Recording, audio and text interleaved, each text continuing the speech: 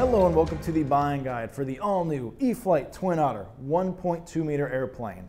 A really cool scale replica and representation of the full-size Twin Otter, just a little bit smaller. So we made this a 1.2 meter for the obvious reason of we want this to be able to fit in people's trunks, back seats, front seats, small cars, big cars, whatever.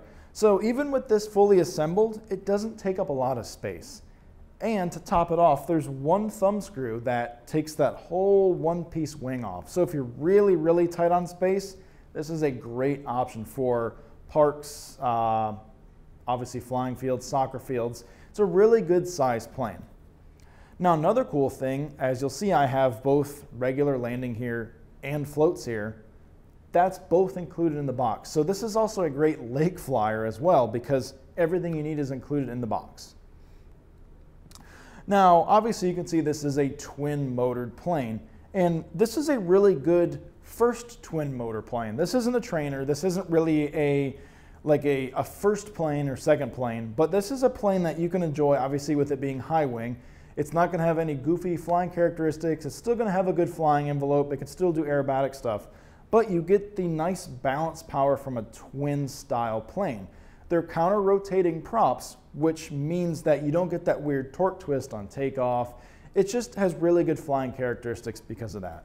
Now this also has flaps. It's got obviously ailerons, rudder, elevator. This has flaps, and the bind and fly basic version comes with a AS3X receiver that has safe select. So whether you get this as a PNP model where you have to install your own receiver, or the bind and fly basic model, you really only need 5 channels to fly this plane, 6 if you plan on using safe select. So that's also a really good feature for you guys that might have a DXE or maybe just a DX6 or 6E. Very cool options. Now going back to the landing gear. This has tricycle style landing gear, which makes it even more friendly for you guys that maybe don't have a ton of experience. You don't have to worry about ground loops, things of that nature. And it has a steerable nose wheel. So that nose wheel is basically in direct correlation with the rudder, makes taxiing and making little corrections while you're taking off or landing that much easier. But at the same time, with floats, you get a steerable rudder. So as you can see, there's an extra kind of push rod that runs from the front where the nose wheel would go all the way back to the rudder. Very cool design, nice and simple, and gives you the ability to taxi in really nice tight circles and kind of fight against any currents you may encounter should you decide to take this on the lake. Now this is made of EPO foam, so it's the nice durable foam that you find on pretty much all of our planes at this point from Horizon Hobby.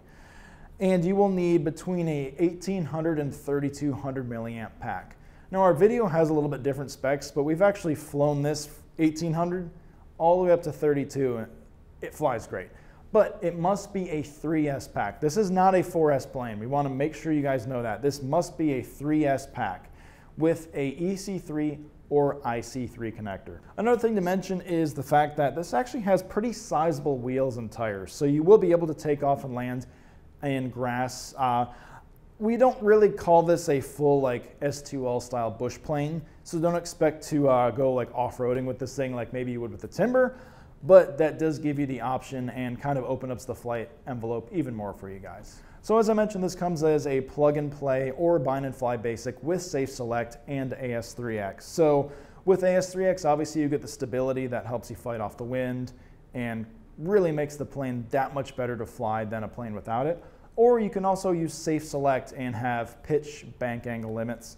Really good tools to use. Whether you use safe or not, it's a nice thing to have in the background should you fly through the sun, have a bug bite you, things of that nature. But if you get the plug and play, you will need to provide your own receiver, transmitter, battery, 1800 to 3200 3S, and a way to charge it. If you go with the bind and fly basic, you'll just have to bind up any DSMX transmitter.